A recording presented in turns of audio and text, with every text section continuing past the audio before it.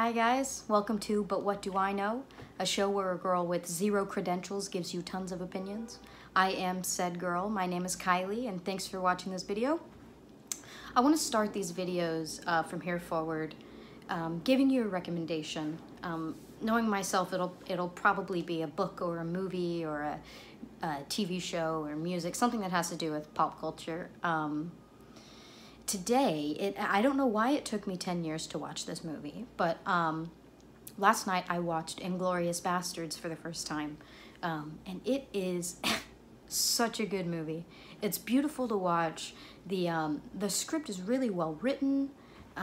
It's not as violent or as foul-mouthed as other Quentin Tarantino movies. I mean, there's still foul language and there's still violence, but I didn't think it was as bad as other ones. So if you don't watch Quentin Tarantino movies because of that, give it a try. It's really funny. It'll make you think a little bit. There are some really, really amazing performances. Christoph Waltz does an amazing job in this movie, an Oscar-winning performance for him.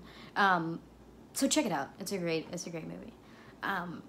Today I'm going to be talking a little bit about whether or not we're able to separate art from an artist. I think about this a lot. Especially with people whose indiscretions have been so publicized. Like, take for instance Kevin Spacey. He's just a really easy one to pick. He's done some really awful, egregious, immoral, evil things.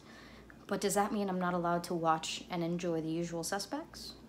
Or Roman Polanski, who did an awful, evil thing 50 years ago. Does that mean I'm not allowed to watch and enjoy Rosemary's Baby? Even take music. I mean, one of my favorite artists of all time is Elvis. And he didn't make great decisions. He had a drug addiction, and he was unfaithful to his wife. Does that mean that the hour I spent listening to Elvis Sirius earlier was wrong, or I'm wrong for that? My favorite author of all time is Ernest Hemingway, and he was a notorious drunk, and a potential wife abuser. And does that mean I'm not allowed to enjoy For Whom the Bell Tolls? And these are genuine questions. I'm not being facetious or sarcastic or cheeky or anything. Am I allowed to enjoy art made by artists who have made awful, awful decisions? I watched Inglourious Basterds last night. Brad Pitt is in that movie. He probably was unfaithful to his wife. Here's a question. Here's a really good question.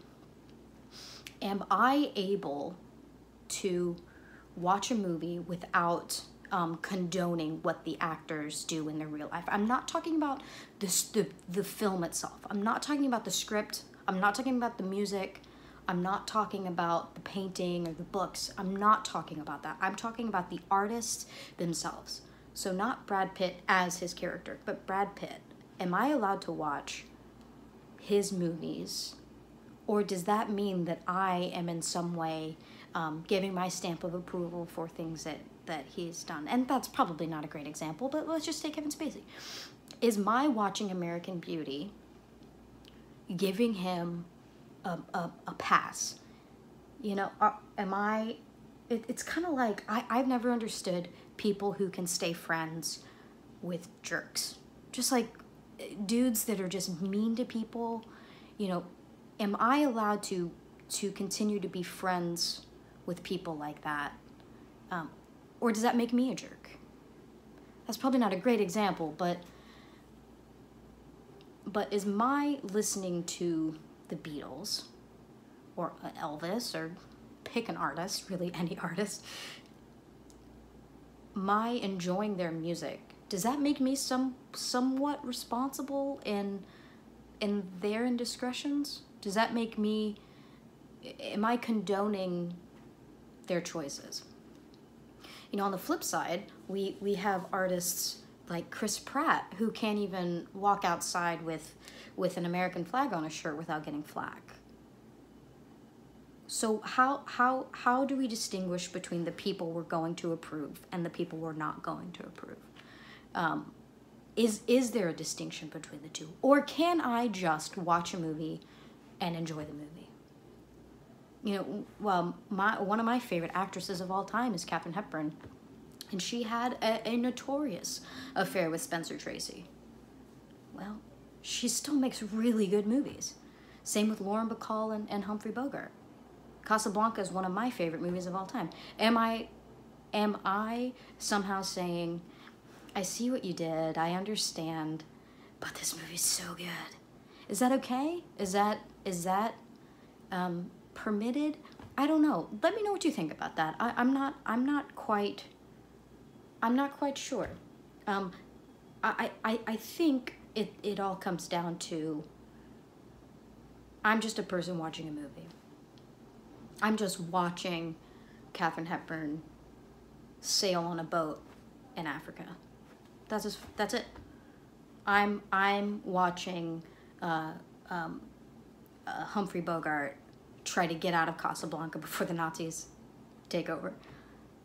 That's it. I don't think it goes any further than that. Let me know what you guys think, because I am very curious. I am very curious what you might think. Here's my challenge for the week.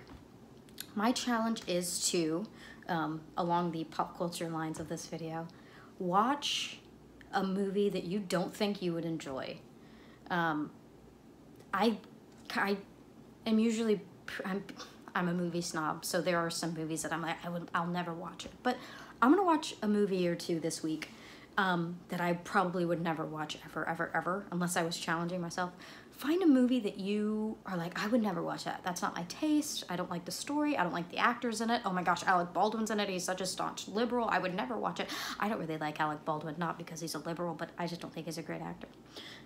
But find a movie or maybe listen to a band that you're like, I don't know if I would like that, or maybe a type of music, a genre of music that you don't think you would like, and just try it. If you don't like it, you never have to listen to it or watch it again, but just try it. Try to expand your horizons and expand your palette just a little bit.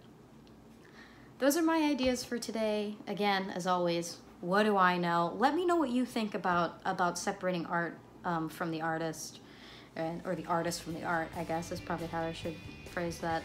Let me know what you think about it, and let's keep the conversation going. Bye, guys.